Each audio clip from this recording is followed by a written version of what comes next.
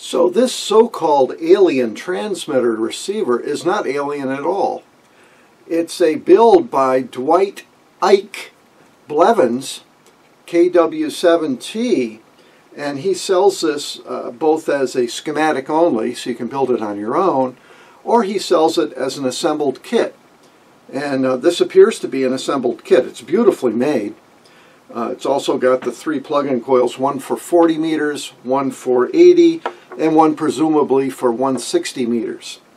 So I didn't mean to infer that this was an alien device. Now, are there aliens in Colorado? Undoubtedly, you would find some there, but this is not that. So as we take this this little radio into consideration, we'll go through the schematic, the basic principle of the design, and then in the second part we'll put it on the air and try to make some contacts.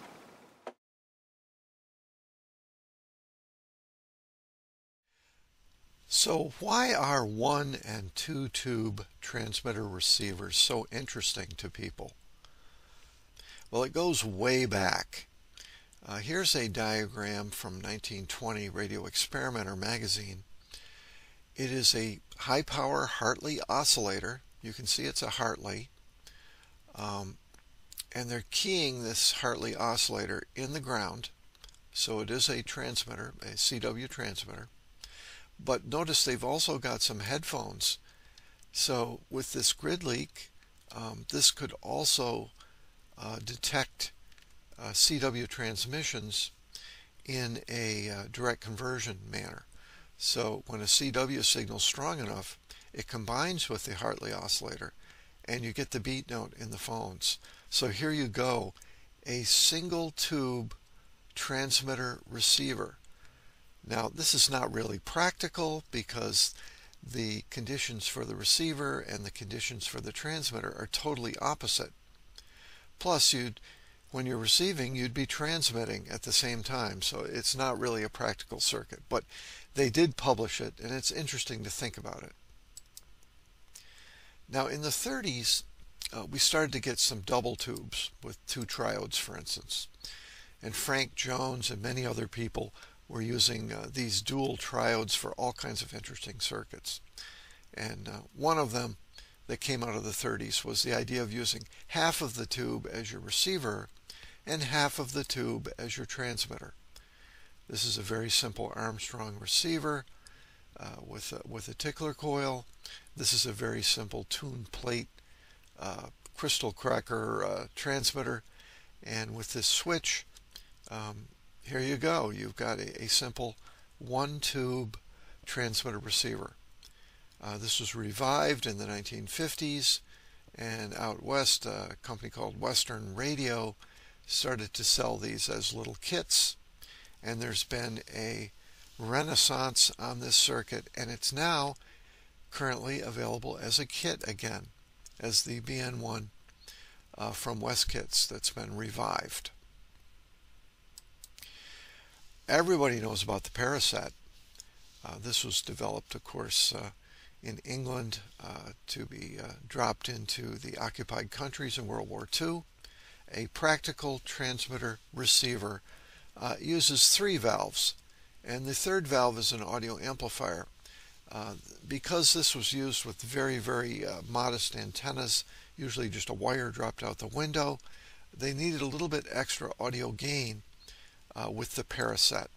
So it does have the extra audio amplifier tube. And let me tell you, with a regular ham antenna, my Paraset that I built has way too much gain, and I usually have to have the headsets resting on my shoulders rather than on my ears. If you attach my Paraset through a transformer to a speaker, many times it can drive the speaker quite easily. By the Paraset time frame, and really by the 1940s through the 50s, the Hartley oscillator does take over as the mainstream regenerative receiver for ham use, not for shortwave listening, not for all band plug-in coil, but for ham use on a single band usually. The Hartley type oscillator takes over. It's extremely sensitive and very, very stable, and you don't see the Armstrong circuit after the 40s, at least in the ham magazines. So in 1964, Practical Wireless takes a shot at a two-tube transmitter receiver, and it uses a couple of those triode pentode 6AW8 style valves. One is, of course, the Pierce oscillator with a little amplifier for the transmit side, and on the receive side we have a Armstrong receiver with a one stage of audio amplification. So as we get back into KW7T, Dwight's design, I want to show you kind of the bones of it, which is just two tubes. We have two pentodes, and these could be any small beam power pentodes, everything from a 6V6 to a 6BQ5 could be used in this circuit. The circuit really doesn't care. So all of these are good candidates for a regenerative receiver using the Hartley style, and a Colpitts oscillator. We're probably talking about 2 watts out, maybe 3 watts if the wind is right, and a fairly sensitive receiver. Now you'll need some high impedance magnetic headphones or a good crystal earpiece to be able to hear anything out of a single tube. Like the Paraset, this particular setup usually uses 2 inductors, one for the transmit side, one for the receive side, and they're usually separate coils. Like on the Paraset they're separate. Here they could be 2 plug-in coils. Now one of the very clever things that Dwight does with his design is he combines the two onto a single plug-in coil. So by using an octal base and building his own plug-in coil sets, he puts all of the windings on the same coil. Now he does not have the input link winding that typically you would have. He disposes of that and reverts back to top coupling. I suppose the plug-in coil would have become just too complex by adding 4 windings on it instead of 3.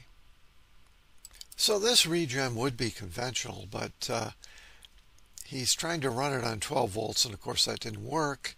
Didn't quite have enough voltage to make a 12A6 or a 12L6 work. So you have to add some. So he's cleverly just put a 9-volt battery in series with the 12 volts, and that gets us up, that gets us up around 20 volts for the Regen. I still think this is a little shy. I think I would have put 2 9-volt batteries on there and gotten it up into the 20s, but apparently there's enough feedback here for this to work on 20 volts. So also, what else is clever here? We have this onboard multivibrator power supply. This is offboard in the Paraset, by the way. They make the high voltage with a vibrator supply. He's using a multivibrator, a very simple multivibrator, and producing his high voltage for the transmitter, which is completely separate from the receiver. Also, because we're using such low voltage on V1, you do need to amplify this somewhat to get decent audio. So he shows as an option adding a single transistor to the phones. Notice the switching. There's switching that shorts out the audio. There's switching that shorts out the input of the receiver when you're in transmit mode. So as I said, I'm not going to be publishing the hand-drawn schematic that Dwight did. However, you know that I like to redraw schematics. You know that I like to have period correct schematics. And I like to have schematics that are very easy to read. I feel that's important, especially for beginners and people just getting into radio. But that doesn't mean I don't appreciate hand-drawn schematics.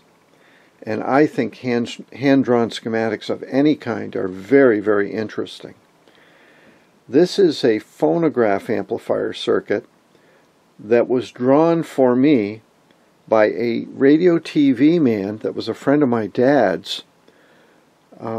It's absolutely amazing. It's an off-the-line Widowmaker audio amplifier. Could be used as a phono amplifier or a guitar amplifier even. Made with the octal tubes of the day that you would find in a All-American 5 receiver. And I have the actual date because it's written on a church thing here from 1971. So the 19th of May, 1971 was where this piece of paper came from. So I would have been 14 years old when I received this parts list and this beautifully hand-drawn schematic that's drawn in a way that you can actually hook up. It's drawn in a way that you can actually hook up the wires to the tube pins as you're looking down. Very, very clever, very well drawn hand diagram. So I hope you've enjoyed this introduction to the KW7T transmitter receiver, 2 tubes, 2 12-volt tubes. And next, let's see if we can get this thing on the air.